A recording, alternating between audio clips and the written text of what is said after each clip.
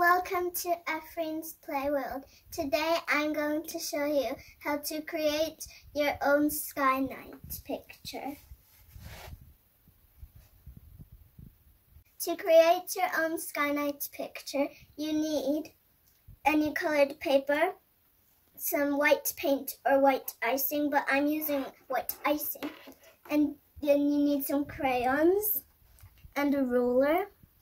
And then you have to fold a tissue in a triangular shape.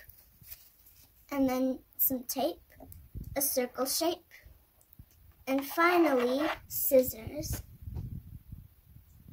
Time to get creative. La la la la la la la la la la la la la la la la